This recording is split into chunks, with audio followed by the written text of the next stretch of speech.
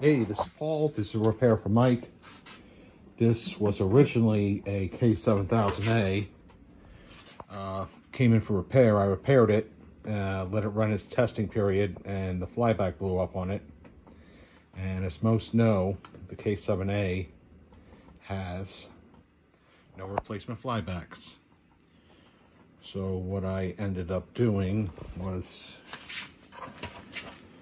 swapping out a regular K7000,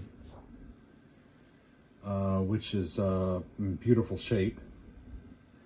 I put new caps on it, reflowed some solder, and virtually this is pretty much a brand new chassis. There's no rust on it, it's still shiny. This guy should have years of service in it. There's absolutely nothing wrong with this chassis. And that's it. The K7000A is a paperweight now in my junk pile. I'll use it to hold papers down when it's windy. And this K7000 is heading back to you. See ya.